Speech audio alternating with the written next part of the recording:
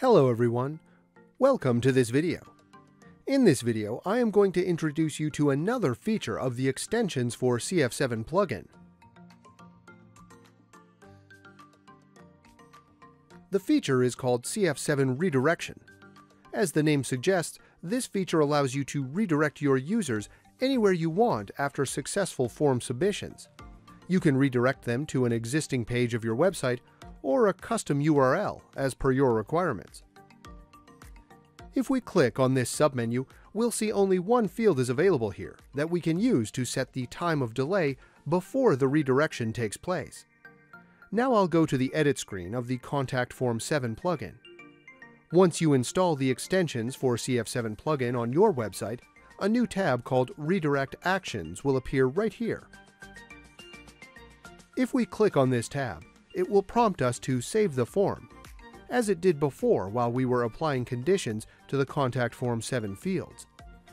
Now let me show you how to add redirections using this feature.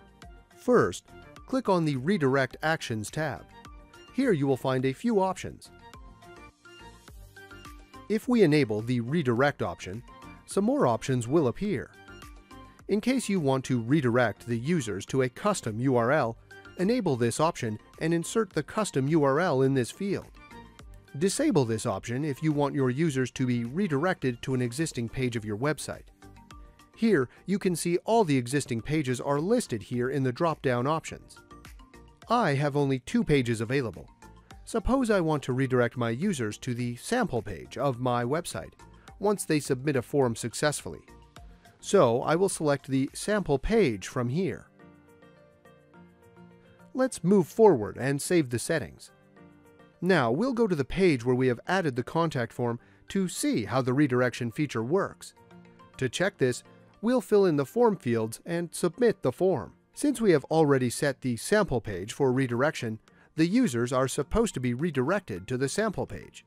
Let's submit the form and see what happens next.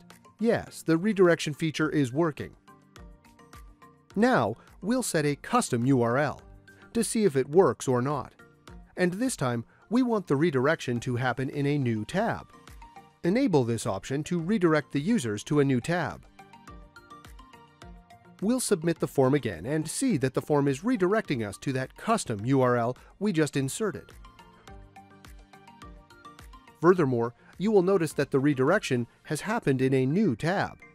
Last but not the least, JavaScript Action.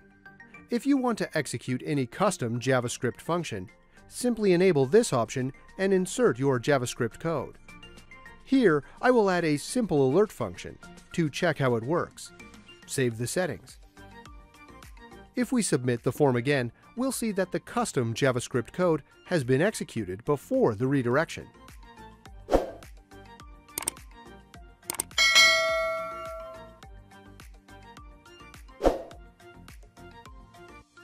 I hope now you have got a good understanding of all the features that are included in our extensions for Cf7 plugin.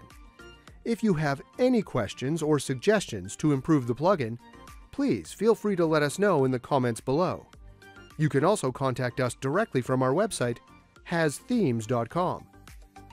So that's all for this video. Good luck everyone, and I will see you in the next one. Thank you.